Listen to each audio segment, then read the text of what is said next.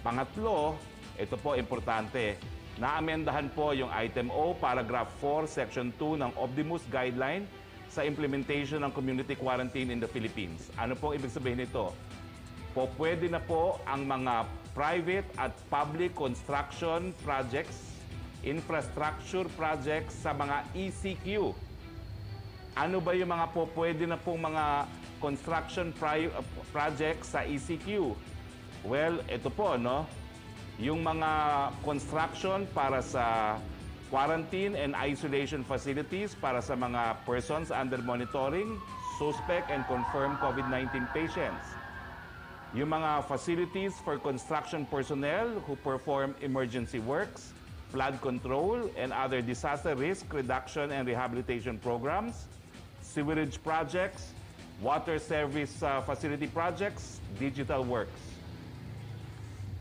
Yung priority public infrastructure projects as well as priority private infrastructure projects defined as those that refer to food production, agriculture, fishery, fish port development, energy, housing, communication, water facilities, manufacturing, and business process outsourcing shall likewise be allowed in accordance with the guidelines issued by the DWH. Na-approvean din po na siyempre dahil allowed na ito mga private at public infrastructure projects sa mga ECQ na ito, ay yung mga construction workers po na accredited ng DPWH ay po pwede na rin pumunta doon sa kanilang mga lugar na pinagtatrabahukan.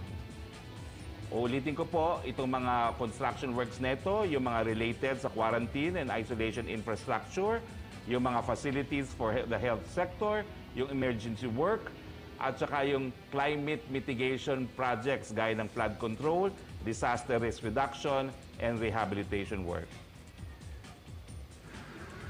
Pinayagan din po ang ilang mga construction projects sa general community quarantine. Ang general rule po, lahat po ng public and private construction projects po pwede na sa mga lugar na GCQ. Pero kinakailangan po kumumply doon sa mga construction safety guidelines para sa implementation ng infrastructure projects during the COVID-19 pandemic. Okay. Sa unang nilabas na Omnibus Guidelines, ang nakasulat po ay, I quote, essential public and private construction projects such as, but not limited to sewerage, water service facilities and digital works and health facilities, and priority projects shall be allowed to operate in accordance with guidelines issued by the DPWH reflected in a separate issuance. Panglima, inadopt ng IATF Screening and Validation Committee ang mga sumusunod na mga rekomendasyon.